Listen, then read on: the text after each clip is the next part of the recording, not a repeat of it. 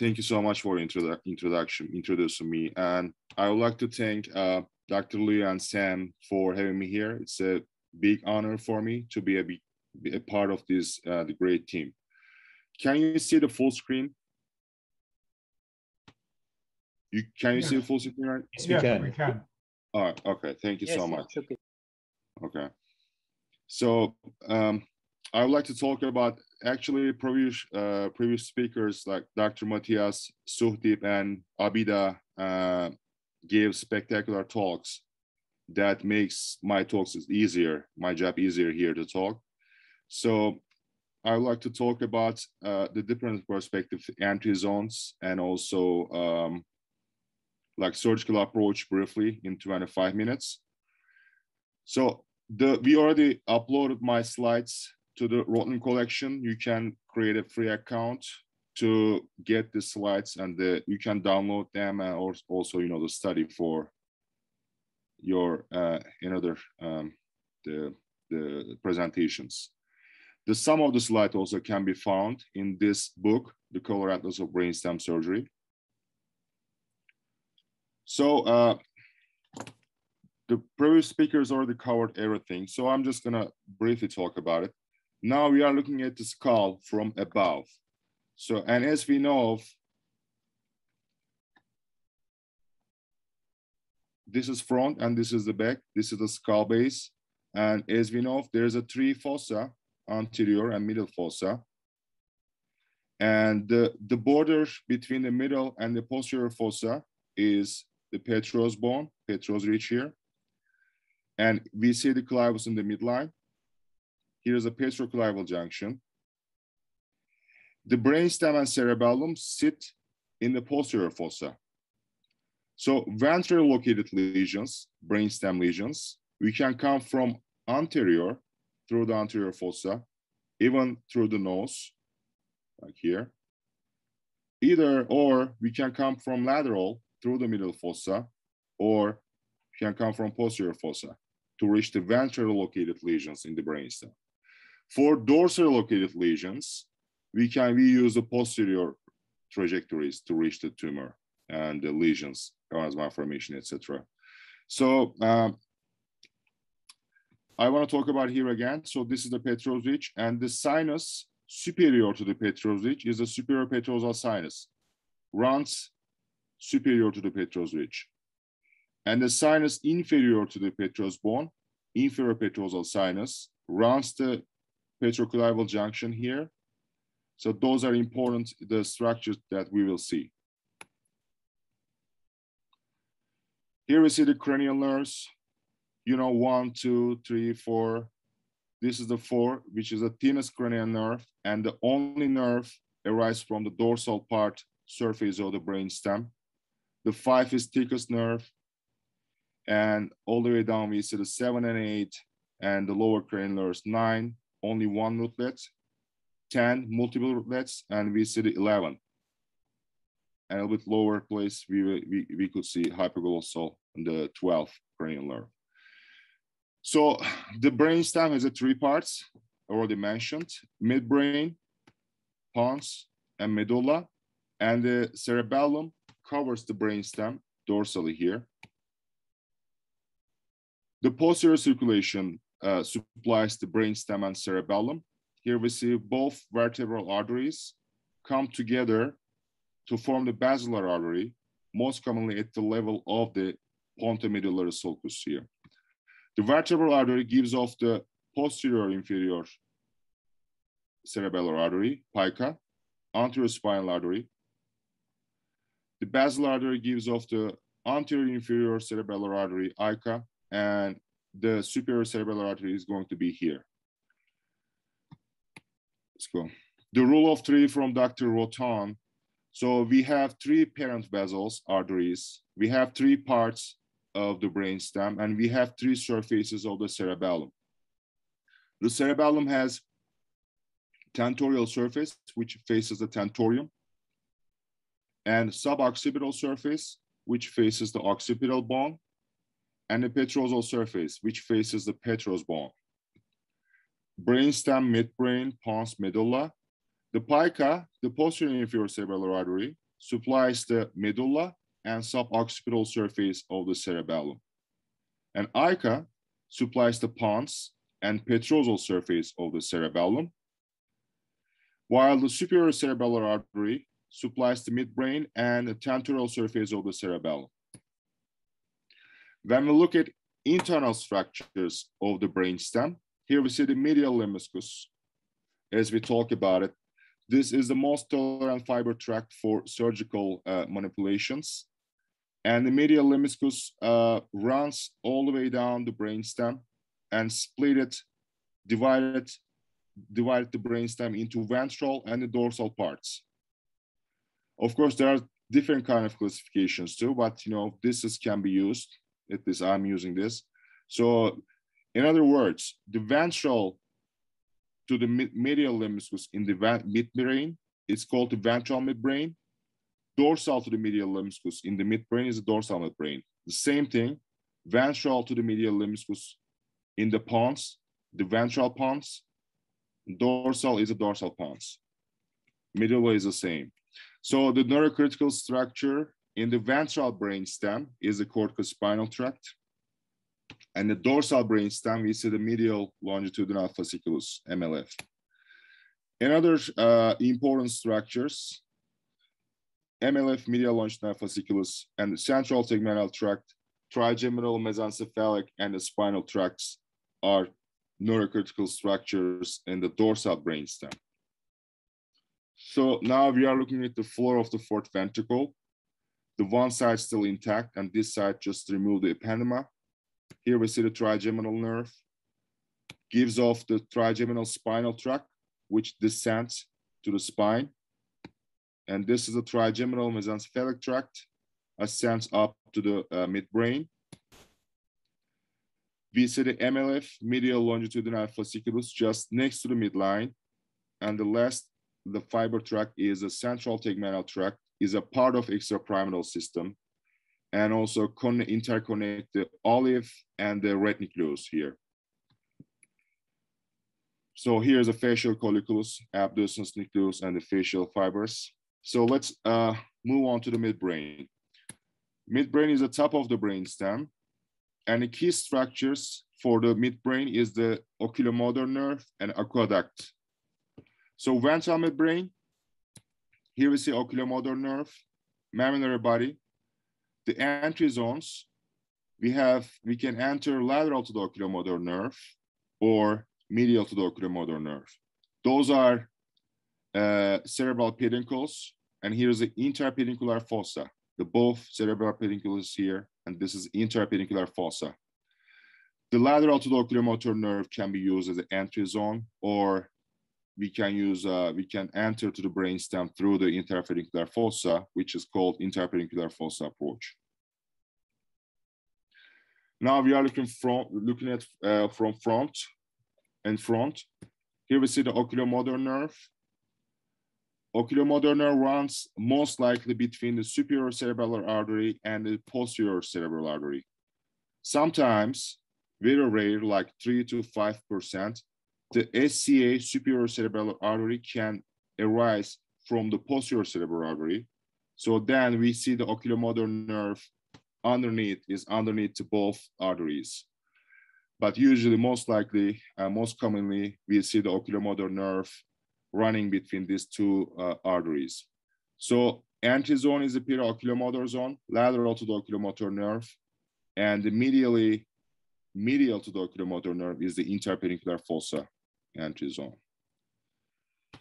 So here we see again, the oculomotor nerve is the key. When we follow the oculomotor nerve all the way back, we can reach the midbrain.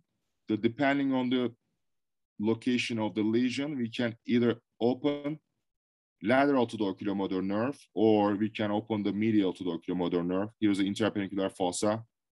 And especially, like lateral located lesions, let's say in the left side, this is Dr. Spessler's technique. And when you come from the contralateral side, that provides straightforward and the direct shot for the lesions following the oculomotor nerve medially.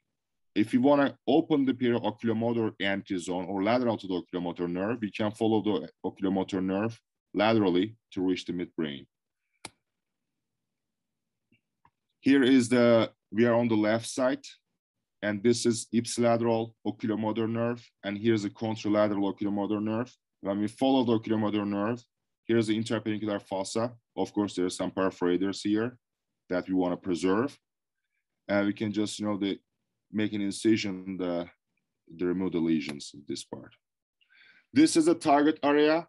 We are still talking about the ventral surface of the midbrain. So what kind of surgical approach we can use? We can come through the anterior fossa.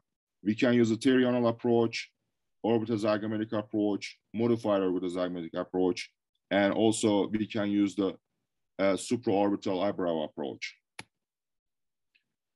Here is an example of the modified OZ approach. The removal of the orbital roof provides the greater exposure to the ventral midbrain. Here we see, and this is the ICA optic nerve. We see the oculomotor nerve, and we follow the oculomotor nerve all the way down. We can reach the midbrain. This is the perioculomotor entry zone, which is lateral to the oculomotor nerve. If you want to open the interpendicular fossa, usually the road between the optical cords, the triangle can be used. Also, we see the SCA, superior cerebral artery, and the posterior cerebral artery here. The oculomotor nerve runs between these arteries. Another option, using the mini-modified OZ, which is actually the same craniotomy with the supraorbital eyebrow approach. Only incision is different. We just do the incision like similar to the pterional approach, and removal of the orbital roof here. And this is the frontal dura.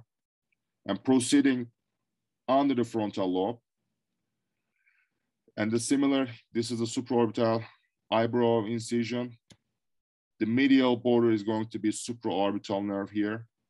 After craniotomy, we just proceed this space between the frontal, the lobe, and the orbital roof. This is an endoscopic view. We see the ipsilateral optic nerve, contralateral optic nerve, ipsilateral ICA, internal carotid artery, anterior cerebral artery, Höppner's artery. Now I'm looking for the oculomotor nerve to get to midbrain. Here's the oculomotor nerve here.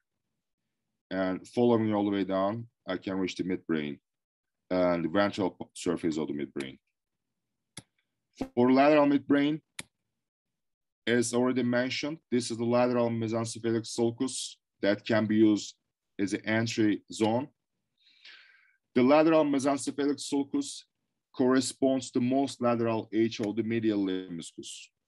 If you remember, ventral or anterior to the medial lemniscus is the ventral midbrain, and dorsal or posterior to the medial lemniscus is going to be dorsal midbrain. So in the ventral midbrain, the most critical structure is the corticospinal tract. And the dorsal midbrain, we see the red nucleus, oculomotor, and trochlear nuclei. The which sits just in front of the aqueduct here. So oculomotor and trochlear nuclei are located just in front of the aqueduct, which is another the landmark and important structures for the midbrain. Also, as we said, this is the dorsal midbrain, just behind the medial lemniscus. The dorsal midbrain is subdivided into tegmentum and tectum. From the medial lemniscus to the aqueduct, here's a tegmentum. Behind the aqueduct, here we see the tectum part of the midbrain. Let's see, this is an axial section. We see the both oculomotor nerves, and here's the interpendicular fossa. This is the medial lemniscus or substantia nigra here. The substantia nigra is located just ventral surface of the medial lemniscus. Can be considered also as the border for the ventral and the dorsal midbrain. In front of the medial lemniscus or substantia nigra is the ventral midbrain, crus cerebri, and the behind of the medial lemniscus is a dorsal midbrain. Dorsal midbrain is subdivided into tegmentum from the medial lemniscus to the aqueduct at the level of the aqueduct, and behind the aqueduct is going to be tectum. is important. It is important because if the lesion is located tegmentum, we are using a different surgical approach. If, for the lesions located in the tectum, we use a different surgical approaches. The neurocritical structures in the tegmental area is a red nucleus, and this is the oculomotor fibers and oculomotor nuclei, which is located just in front of the aqueduct. Here is our entry zone, which is lateral mesencephalic sulcus. We can access to the ventral and the dorsal, most commonly for the tegmental area. And this is the target area, lateral surface of the midbrain. We can come either supratentorially. This is a zygoma, and this is subtemporal craniotomy. We are above the tentorium, but this is surgical view, and this is a tentorium again. This is the temporal lobe. What we see here is the lateral mesencephalic sulcus, lateral mesencephalic vein runs just around to the lateral mesencephalic sulcus, and here we see the trochlear nerve. So another option, we can come infratentorially trajectory. So this is lateral supracerebellar infratentorial, as we saw Dr. Guali's surgery, and Abida mentioned about it. Here's a transverse sinus, the sigmoid sinus here. So here's a tentorium again. We are infratentorial area. Here we see the pineal gland posteriorly, and this is lateral mesencephalic vein, and here is the lateral mesencephalic sulcus. For the dorsal midbrain, we see the colliculi. The eye is superior to the ear, so superior colliculi is related with the vision, and inferior colliculi are related with the auditory, the sound. So we see the supra and inferior colliculi, and the antizone, as an antizone, we can make an incision superior to the superior colliculi between the pineal gland and the superior colliculi. Another antizone can be used between the frenulum veli and the trochlear nerve and the inferior colliculi here. Or another option is using the intercollicular area. The important part again, so we don't wanna pass beyond to the aqueduct in the midline, because the oculomotor and trochlear nuclei are located sits just in front of the aqueduct in the midline.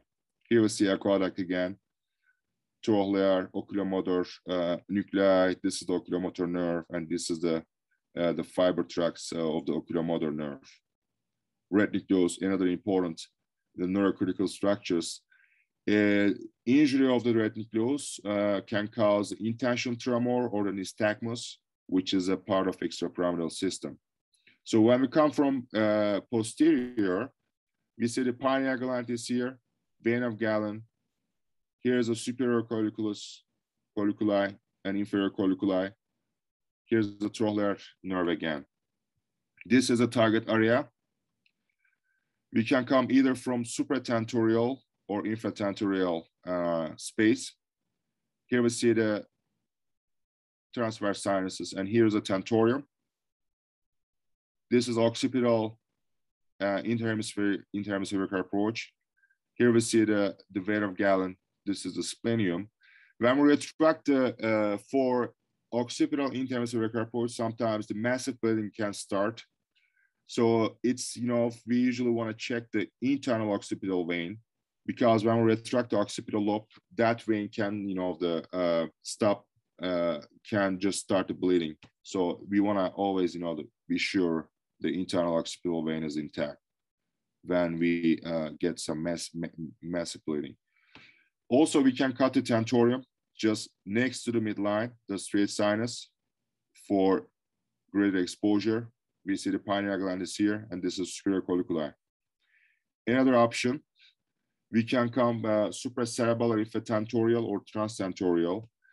There are three options, which is median supracerebellar infratentorial, paramedian supracerebellar infratentorial, or lateral supracerebellar infratentorial approach. I'm going to show the paramedian. The incision is made the midpoint of the distance from the inion to the asterion. superior temporal line we saw, and this is the vein of Galen. And here's kind of after exposure, we see the superior and inferior colliculi. For the pons, here again, this is the medial lemniscus. In front of the medial lemniscus is going to be ventral pons. Behind is the dorsal pons. Now we are looking from front. This is the ventral surface of the medial lemniscus here. So we are in the ventral pons right now, and we see the corticospinal tract. Key structures for the pons, the trigeminal nerve and the facial colliculus. For the ventral pons, here we see the transverse pontine fibers. They come together to form the middle cerebellar peduncle, the same fiber tracts, at the level of the trigeminal nerve. Lateral to the level of the trigeminal nerve, these transverse pontine fibers are called as the middle cerebellar peduncle. The trigeminal nerve is the key for the entry zones. For ventral located lesions, pontine lesions, we can entry to the pons above the trigeminal nerve, supratrigeminal entry zone, or we can make an incision here between the 5 and 7 cranial nerves, which is called peritrigeminal. Or another option, we can make an incision through the middle cerebellar peduncle behind the trigeminal nerve. Of course, the workhorse is a retrosigmoid approach to reach the ventral surface of the pons. Here is the transverse and the sigmoid sinuses. Here we see the 7 and 8, the trigeminal nerve. We can even expose the lower cranial nerves. The one rootlet is the 9, multi-rootlets are the 10. Also, the petrosal surface of the cerebellum can be open. It's kind of like a ciliary fissure in the cerebellum that decrease the need of cerebellar retraction and also gives more exposure. Here we see the 5 nerve, 7 and 8 complex, and this is the middle cerebellar peduncle here. This is peritrigeminal between the 5 and 7, and here's a supratrigeminal entry zones. So here we see this is green. The arrow is after opening the petrosal fissure, which is required less cerebellar retraction. Then we can reach the middle cerebellar peduncle. Also central located lesions in the pons with less cerebellar retraction. So how can we get this area? Another option, first option was retrosigmoid approach.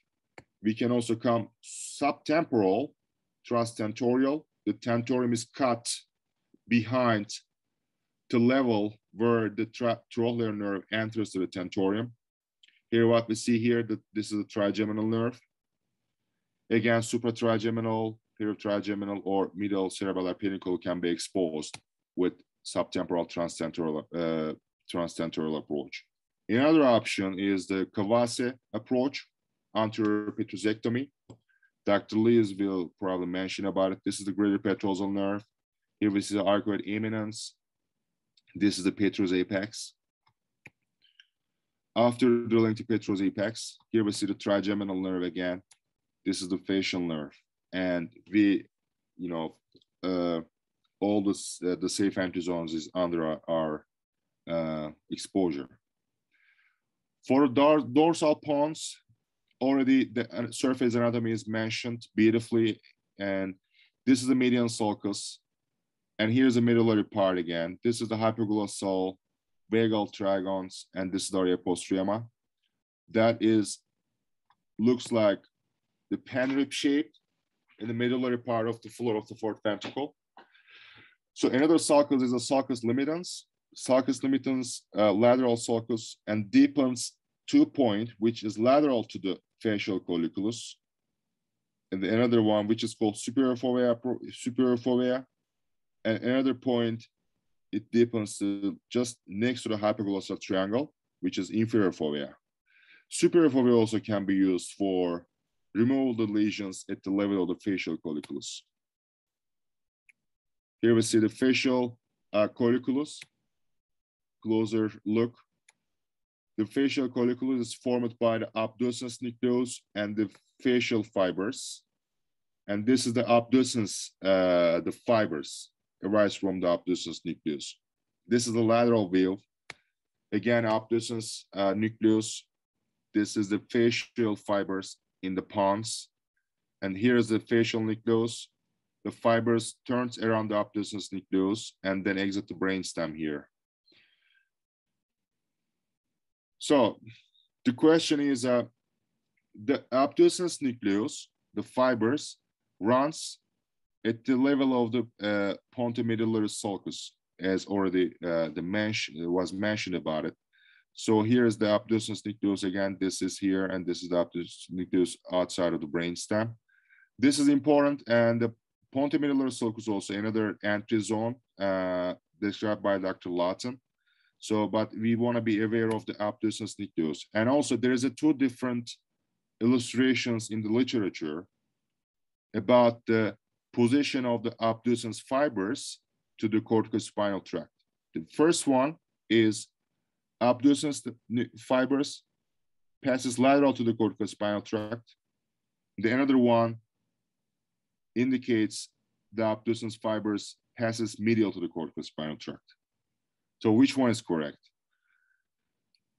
This one is correct. The corticospinal, the fibers just, the passes lateral to the corticospinal tract. And here's the staining. Dr. Matias also shows beautiful stain, the dissection pictures. This is the abducens nucleus, lateral to the corticospinal tract. The same is here. For the dorsal pons, here is the facial colliculus, and this is a suprafacial triangle. Is bordered by the frenulum veli or trochlear nerve above, inferiorly facial colliculus, medially MLF, and laterally sulcus limitans. Because we want to preserve the STT2, there are some case reports after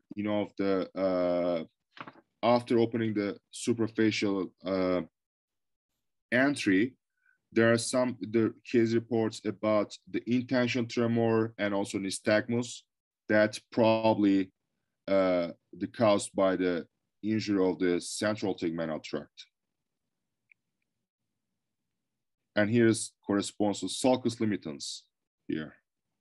So anatomically, we want to open between the MLF, sulcus limitans. There's a prominence here you can see in the cadavers or the patient.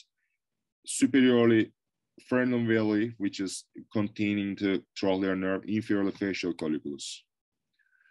For infrafacial, this is the facial colliculus again, infrafacial approach. The height is superior and inferior border of this triangle is the upper attachment, upper edge, and the lower edge of the telechoroidea, which is roughly corresponds. And inferiorly, the hypoglossal triangle, but if you keep above to the lower edge of the telechoroidea, you're going to preserve the hypoglossal triangle. And if you keep below to the upper edge of the telechoroidea, this is the lateral recess, you can also just avoid the facial colliculus too. Medially, of course, MLF, and laterally also, here is the most medial edge of the attachment of the telechoroidea here. So the telechoroidea and the lateral recess is very important landmark for the infrafacial approach. Here we see attachment of the telechoroidea, upper edge of here's the lateral recess, by the way, and here is roughly corresponds to the borders, superior and inferior border of the infrafacial. The target area is here. So we can use the televelar approach to reach the floor of the fourth ventricle. That prominence is the facial colliculus. And lastly, the medulla I want to talk about. So we use, it's already mentioned. So, and this is the olive, and here's the anterolateral sulcus in front of the olive or purolivary sulcus. The entry point between the hypoglossal, the nerve and the C1 rootlets. We can also use the postoliveral sulcus just behind the olive, between the olive and the hypoglossal rootlets. or for the dorsal located lesions, we can use the dorsal medullary sulci. Of course, the key structure is olive. This is the target area. We use the far lateral approach. The vertebral artery is here. C1 posterior arc can be also removed. Here's the after craniotomy, and this is post-olivaris sulcus as an entry zone. Here's the pre-olivaris sulcus. Finally, we see the dorsal medulla. Here's the posterior median sulcus, posterior intermediate sulcus, and also posterior lateral sulcus can be used as the entry zones. And also the last one is the inferior cerebellar peduncle can be used to remove the tumor. So the briefly recap is the midbrain. For the midbrain, the neurocritical structures is the oculomotor nerve and aqueduct cerebri. For the pons, trigeminal nerve and the facial colliculus. For the medulla is the olive are the key structures. And thank you so much. Thank you very much. That was an absolutely excellent talk. I'll just ask I can't see any questions here, but I'll ask the other panelists if they have any questions. Otherwise, I'll ask a question. Any comments from any of our panelists? While we're waiting, I'll just ask a question. So we were just discussing image guidance after Abida's talk, but what are you, and both you and Abida, I think, showed at least your planning and fiber track mapping on image guidance, I think.